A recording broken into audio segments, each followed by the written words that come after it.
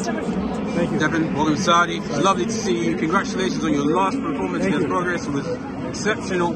I'm not going to ask you about what's next for you. Everybody's been asking you that. You're here, a day of reckoning. What is it you're looking forward to seeing on the card? It's such a magnificent card. Yeah, first off, thank you. Yeah, we just got to see what's next. I don't know what's next. You know, my dream is to fight here in Saudi. Inshallah, we can make it happen.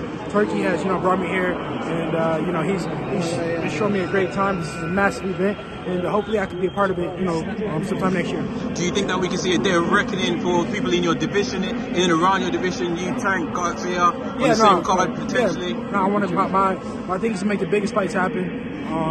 You know, and I think that is time. You know, hopefully me and Ryan can get it on. We're in negotiations.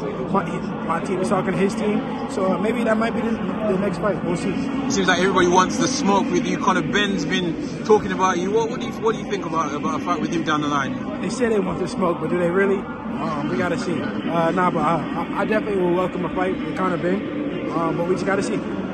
I appreciate your time. Thank you for talking to FightHype. Thank you.